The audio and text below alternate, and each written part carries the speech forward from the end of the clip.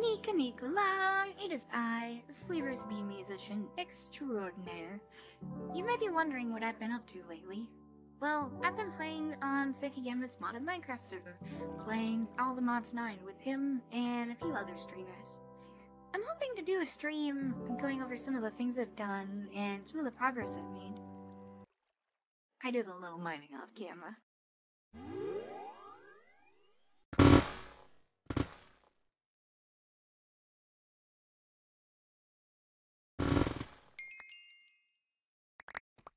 But before that, I'd like to talk about a couple of interesting mod interactions I've found while playing. So the first interaction I want to talk about is something interesting with applied mechanics, which is that you can insert and extract mana from an ME terminal by left-clicking or right-clicking with something that holds mana, either a ring or tablet. However, it also works at the Terra Shatter or the Elf Shatter of the Mythic Botany, which is interesting because normally you're not able to extract mana from these. Like you can pull mana out, which makes this into a very, very big mana battery. Alright, so then the next thing I'd like to show is a spell from Seki called Projection, and what it allows you to do is take a tool, whether it's a weapon or a pickaxe or whatever, and it allows you to target it, and it stores it on the stack of scrolls, so you can have a whole bunch of them, and then when you use it, it uses some mana, and it produces a very low durability copy of it. Now, just in vanilla, but on its own, this isn't too terribly crazy, but in the context of a bigger mod pack, this is a little bit, there's a bit you can do with it. Like, for instance, this Elf Shatter we just talked about. I can make a copy of that, and, we look at that, oh hey, look at that.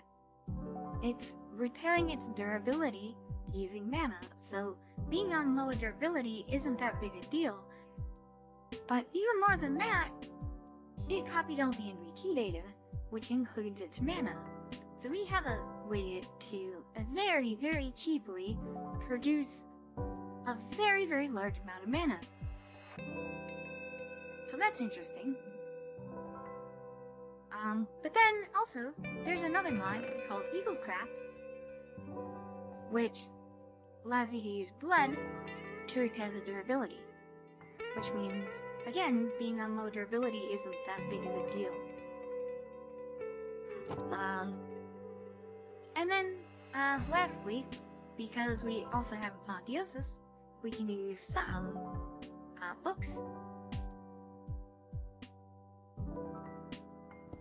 And an anvil and some obsidian here, and we can even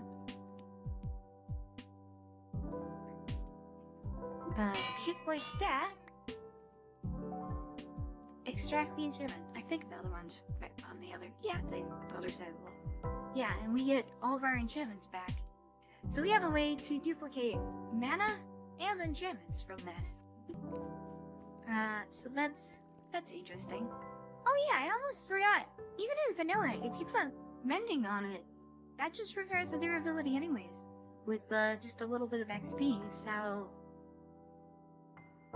you can just duplicate tools at this. Alright, on to something that isn't tool related. Once you get some Alvamodium, you can go ahead and make a teleport pad, and that'll take you to a number of different places. The overlook, if you put the teleport pad in the overlook, that'll take you to the mining dimension, which is like a flat land with a whole bunch of resources. It's a really good place for like quarries and mining and whatnot.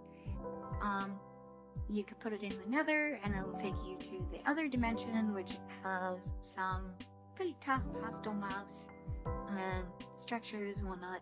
But lastly, if you put it in the end, it'll take you to the beyond, which is this void world, and you might think, oh hey, this would be a really great place to build a mob farm. At least that's what I thought, because since there's no blocks, there's no need to build any kind of perimeter to prevent mob spawns.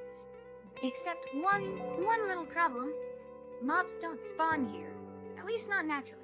And the reason for that is because the biome is the biome beyond, and this biome does not have any mob spawns. However, fortunately for us, there is a mod called EvilCraft which will allow us to craft biome extracts, which allows us to change the biome, which is exactly what I did over here. And I used that to make this slime farm, which also spawns the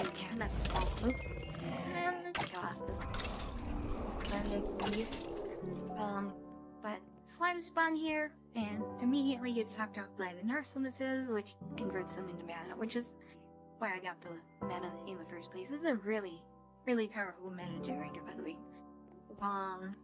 And I also happen to get a lot of scrolls from the necromancers.